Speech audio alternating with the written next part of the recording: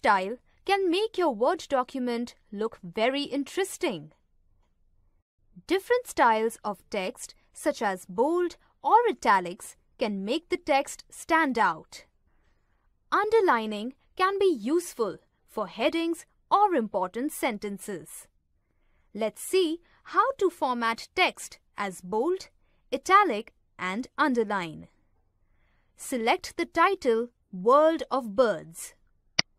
On the Home tab, from the Font group, click on the bold icon and then click on the underline icon to make the text bold and underline.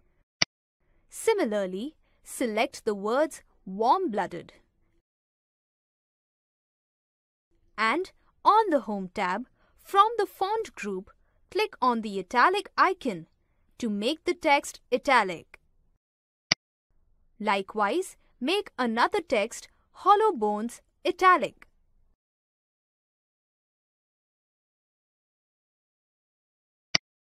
Now, click anywhere within the document to deselect the text. The text is formatted in bold, italic, and underline style.